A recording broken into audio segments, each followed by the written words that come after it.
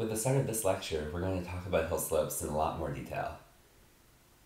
What we're going to do is to spend several shorter clips going through the set of notes that I've written on hill slopes and hill slope processes, and that's going to take us from where we've been, discussing the more kind of qualitative processes that act on hill slopes, to bring that into the quantitative realm and starting to create sets of differential equations that we can use to predict and estimate how hill slopes have evolved through time in the past and how they might evolve into the future. We're going to do this in several shorter chunks, and that's for a couple reasons. The first one is because pedagogical research shows that if we break this up into smaller pieces that are kind of bite-sized and digestible, that's actually going to help knowledge retention and attention in general during them. The second reason is a little bit more selfish.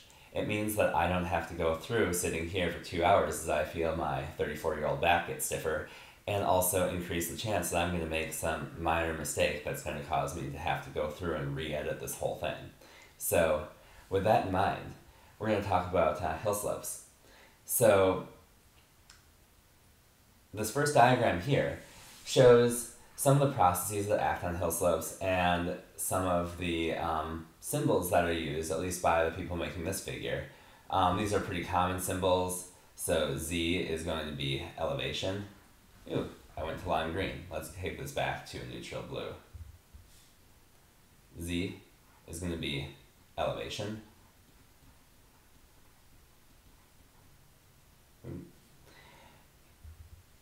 Q is typically used for discharge per unit width. And what I mean by width is width that's going into or out of the page. And so if you guys remember from math, physics, wherever you learn this, is that if you think about this, it's like an arrow. We have an arrow here. There's the arrowhead at the front of it. And here are the fletchings at the end of it, and it's a strange square fletched arrow. So with 4 different feathers at the back, and so you're seeing the feathers when it's going into the board, and you're seeing just the point when it's coming back out of the board. And by board, obviously, I mean the PDF, the computer screen, the thing that we're all looking at. And so here it's also showing some processes. So here's a tree, and here's a tree falling over and creating this hole right here. And this mound of soil that's moved down slope, right? So what we have is some amount of transport of material. I'm going to denote it with Q, or as I do later in the lecture, Q sub M. And that is this idea about material moving downhill, down slope. And so this is just a schematic diagram of a hill slope, and it's going to kind of start us thinking about how we are observing hill slopes, what kinds of processes might occur. And one thing I want you to note is that up in the top of the hill, this is really thin. And this is the regolith, so that's the material that's weathering in place from the bedrock.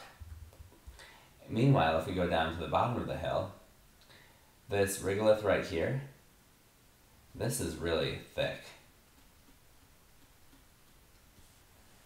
So what is it that's related to either these transport processes, these weathering and soil production processes that might be causing all of this this material to move and to have different thicknesses? And when I say soil production, that's a little bit of a shorthand. It's not necessarily soils in the true soil sense, although that's what the function's often called, but we can call it a regolith production function. So producing this regolith, this material that is removed in place from the bedrock. And I have a few major learning objectives, and I think it's important to go over these. So the first thing I want is for you to learn the state of the established science and how masses move down hill slopes, and as well as some of their limitations. And so there are a couple of major ways in which this happens. The first one is gradually via soil creep, and this is a diffusive process, which means, spoiler alert, we're going to be solving a diffusion equation. If you don't know what that is, this is one of perhaps the most commonly found differential equations, partial differential equations, in all of natural world observations. It's common across heat transfer, for mass transfer, chemistry, biology. It's just a good thing to know in general. And so we're going to introduce it in terms of hill slopes and talk about why it ends up being such a common equation that we see everywhere. We'll also talk about sudden failures, and this is related to mass wasting processes. And so you can think about this as a landslide, a rock fall, and this is related to typically brittle failure of the hillslope in mass. And if there are those of you here who have taken, for example, a solid mechanics course in something like a civil engineering department, where you analyze, statics and, potential for failure, if you've taken soil mechanics, or if for the geologists in the room you've taken structural geology, this might look a little bit familiar. So we're going to be talking about more Coulomb style failure in this section. After that, we're going to derive the diffusion equation, as I mentioned, and this is a very universal partial differential equation. And from that, we're going to learn why many hills have rounded tops. So we can actually use the solutions to these differential equations, or this differential equation rather, to actually do a curve fit. And we're not doing something that sort of you have to measure in some fancy way, like temperature through a beam or chemical concentrations. No. We can just go out in the landscape and literally observe hills with our eyes. And that's one of the beautiful things about geomorphology, is that you can see the mathematics playing out right in front of you.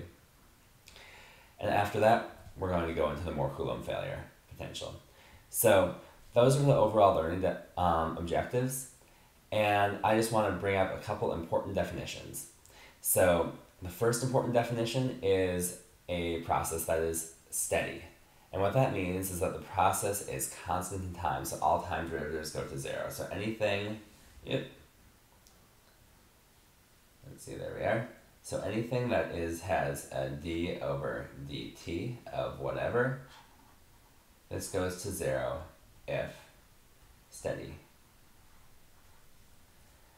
Likewise, uniform is a spatial component, is a spatial, correlative to that. So then we just do d over dx of I, where this just means in any spatial direction. And then that of anything will go to zero if uniform. These two definitions are really important to remember. They are just definitions. There's nothing fancy about them. There's nothing magical about those words. But this is commonly used across landscape dynamics, across fluid mechanics, that steady processes mean that there are no changes in time. Uniform processes mean that there are not changes in space. All right, so from this, we're gonna wrap up with this quick intro. And after this, we're going to go into, as you can see, different causes for downslope motion of soil or other mobile material.